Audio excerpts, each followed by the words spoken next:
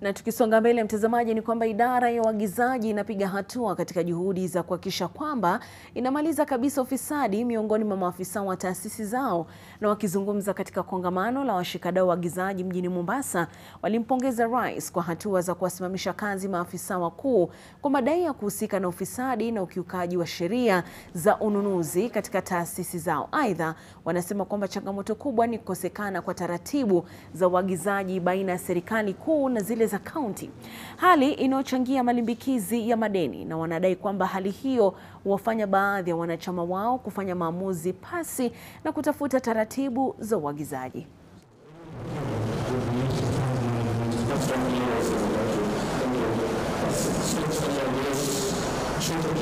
There's a big problem, especially at the county level, which we are still working on at the county level to ensure accountability, to ensure respect for professionalism, to ensure that the roles of supply chain is not always being inundated by calls from above.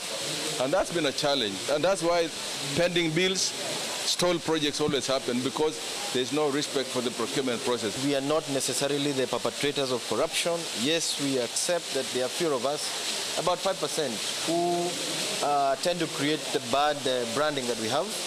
And we committed ourselves to using internal mechanisms, self-regulation, to ensure that we take care of that